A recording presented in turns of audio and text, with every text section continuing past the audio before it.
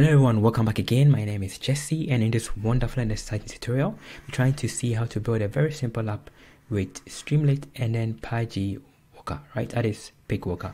So as you already saw earlier on, PyGWalker is a very nice library that is very useful in case you want to visualize your data using the field like Tableau, right? Drag and drop.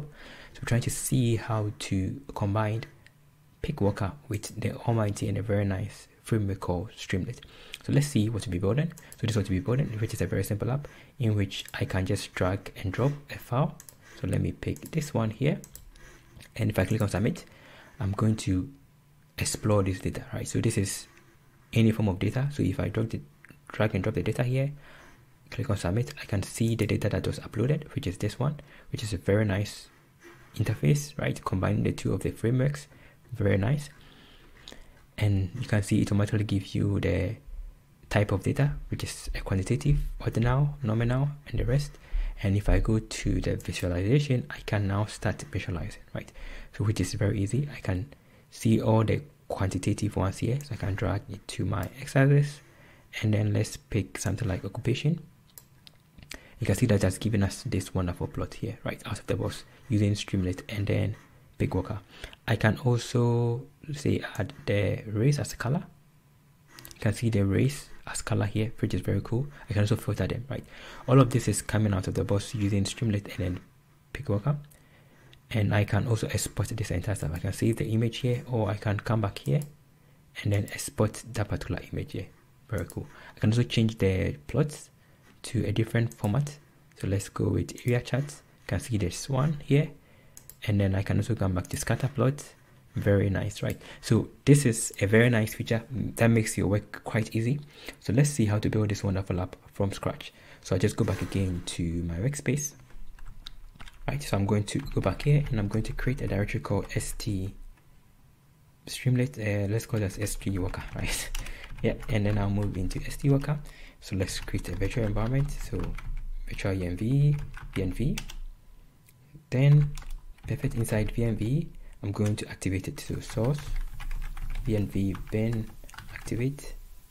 Then let's install the package we need. So pip install Streamlit, and we also need to install Pandas and then PyGWalker or PyGWalker, right? That is all that we need, right? So we need Streamlit, we need Pandas to read our data, and we need PyGWalker. You can also use Polaris, right, or Polars if you want. Perfect. So once it is finishing, I'm going to open it and then we start designing our wonderful app. This one here, right? So let me stop this one. So I'll stop this one whilst it's finished. So let's stop the old one. I'll close this one off. Right, and I'll come back here. So if I come back here, there's nothing here. So I'm going to create my first file, which is app.py. Then I'll use VS Code to open this app.py file, which is my app here. Then let's make it bigger. Perfect. So let's start with it. We already have Streamlit already installed. So I'll just go back again, and then I'm going to import Streamlit as st. Then you also need to import Streamlit component to help us with our application. So Streamlit.component.v1. Then I'm going to let's import it as stc. I prefer to call it stc. You can also call it as component. Then I'm also going to import pandas as pd, and then we also need to import my PyGWalker, right? PyGWalker. So it's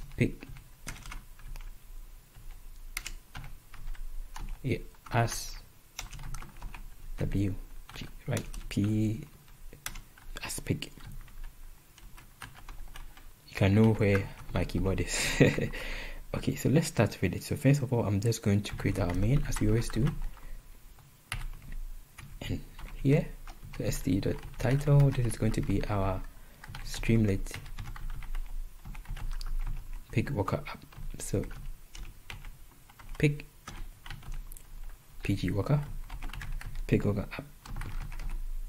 Perfect. And now let's start writing some stuff. So I'll just do my menu.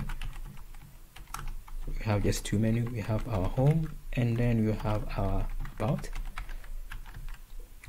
Then we'll specify our choices. You can also use the pages option, but I prefer this option. So if st dot, let's specify the choice.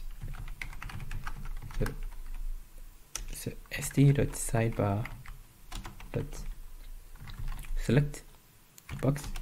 Then I'm going to pass in my menu here, so that I have my menu. And then I'm going to say that if the choice, you can also use switch, right, in case you are working in a newer version of Python.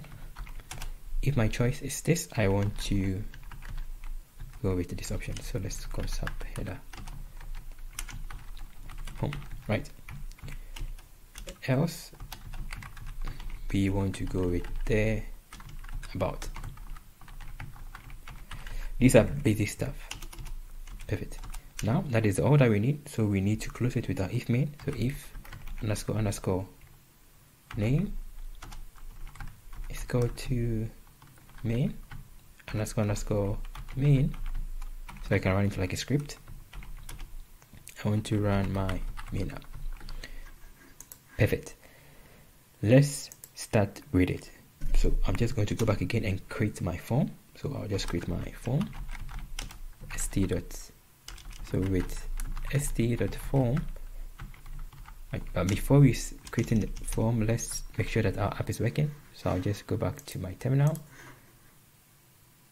Hopefully it is there. That's activated my virtual environment here. And now I can just go with my Streamlit. Let's check the version. So the version of Streamlit we are using now is 1.24, which is with very nice features. And I can now just go run app.py. It's running perfectly for us, right? Very cool. So that is our app already working. Very nice. So I can position it beside it. Perfect, right? So our app is working, as you can see. Now let's create our form. So this is going to be with st.form. Let's give it a name. So the name of the form, we can give it as a key, or we can just give it the name like this. So I can call it as my form. Yeah, can be any name, or we can call it as upload form.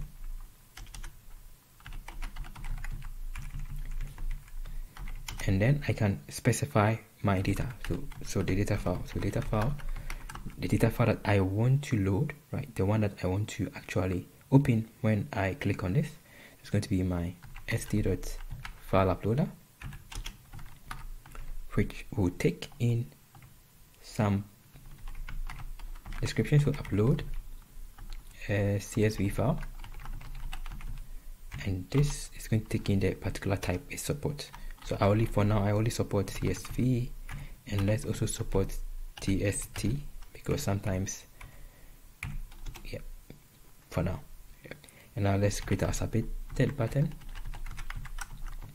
So st.form submit button, which I can now say, okay, submit or analyze, right? Then you can say that if submitted, right, if there is some data, I want to now start analyzing our data. So let's create a function to load our data set. Load data function. It's going to be df.load, so that we can apply caching to it in the future. It takes in the data, and then it's going to return my pd.read underscore CSV. Then I pass in my data. Right, we can cache it later. Perfect. Now, so if the person submitted, I want to return my data frame, which is going to be my load data, passing the data file,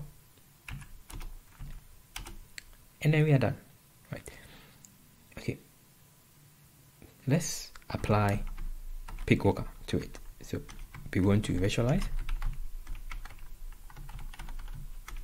Right. So first of all, we can actually see this data using the normal way, st.data frame. df, if I go back here, let's always rerun. We have my file upload here. I can upload my file. And if I go with my submit button, you can see that we have our data set here, right? Which is very cool, right? Perfect. Now we can now visualize this using PyGWalker by going with my pig.walk. Then I'll pass in my data frame. As you can see, you can pass in a data frame, so which is going to be the data frame that I have. Then I also need to pass in some parameters, right? So the parameters I want to pick or put in are, I want to convert the entire data frame into HTML. So return HTML is equal to true. Then I'm going to save this one into a format that I can read. So this is converting the entire thing that is coming into HTML, and then I can render with Streamlit. So STC, render with component. Right, so this is HTC.html. Then I can now pass in my data, right? So what I'm passing in is my PyGWalker file. That is it. You can also specify some configuration. So scrolling is going to be true, and then I also want to specify the height. It's going to be, let's say, 1000. Now once I save it, now we have it here, everything is working. If I click on it, so we have my data frame here, and if I scroll down, let me make it bigger, you can see that we automatically have our PyGWalker visualization here, right? The one that we saw earlier on in this, right? Perfect. But if you see from here, it's bigger than as you are seeing from here. So how do we make it bigger, right? And you can see everything works as expected. I can scroll down, up and down, but I want to make it quite big, not like this. So how do I fix it, right? So that is where we can just go back again, and to the top of our file, we will load our configuration. So this is going to be our page configuration, which in our case is going to be my st.setPageConf, and the setPageConf takes in the page title. So in case I want to modify this Streamlit, I'll use the setPage app, so which is in this case is going to be the page title, page icon. So let's give it as, let's say, STWalker app, right? And then I can also specify the layout, which is what is going to do the magic. So we have centered and wide. By default it is centered, but we want to make it as wide, so let's set it as wide. And once I do that, it's going to change it to a wide one. And if I go back here, you can see that we have my very wide format, and you're going to see this one in a better format, right? Now this is better, right? As you can see, it is quite nice. So I can now plot it straight away. I can put in, let's put in the row count here, drag it here, which is very cool. And I can also put in the number of hours, right? And I can also add, let's say, sex, and I can put in the color. You can see we have our plot here in a very nice format. We can export it as PNG, SVG. You can also change the plot to a different one. So go back here, can change it to area chart out of the box, which is not nice. Let's drag it back, right? Yeah, so you can do a lot of things with it, right? So that is how to use PyGWalker with Streamlit. You can continue adding more data to it and doing different plots as you wish, right? So you can also add different plots. Yeah, so you can do a lot with it, right? Very cool. So thank you for watching. So to recap, we have seen how to integrate Streamlit with PyGWalker out of the box. All you need to do is this: you have to install Streamlit and then PyGWalker, and then after installing it, you just have to create a download option. We created a download option here, in which we not download, file upload option. We upload a file. Upon submission, we read the data set, we see it as data frame, and then we can now visualize with PyGWalker, right? We first convert it to HTML, then we render it with Streamlit component. Very simple, very cool. So thank you for watching this tutorial. In case you have any question or contribution, you can put it in the comment section below, and see you another time, and check the links below for more. See you.